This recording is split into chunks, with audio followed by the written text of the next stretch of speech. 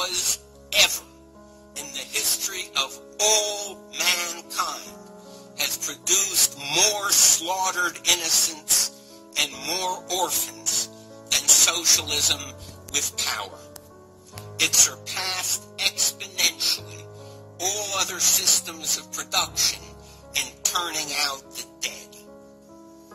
Alexander Yakovlev, Gorbachev's right-hand man, who entered the archives for the last Soviet leader, writes in his book, A History of Violence in Soviet Russia, Yakovlev, went into the archives and writes that 60 million were slain by deliberate policy in the Soviet Union alone.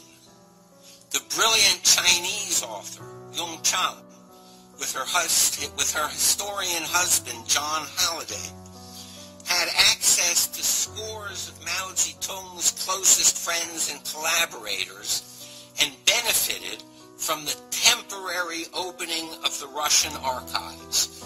The Russians had kept the most detailed tabs on Mao from so many sources.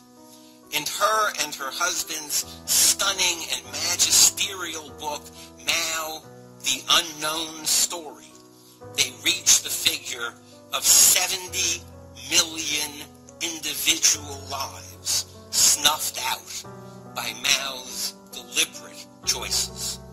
If we count those dead of starvation from the communists' ability to experiment with human interactions in agriculture, 20 million to 40 million in 3 years in China alone, we may add scores of millions more.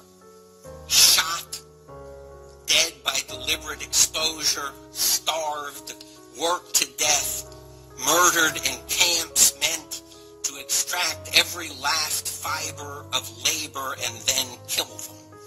No cause ever in the history of all mankind has produced more slaughtered innocents and more orphans than socialism with power.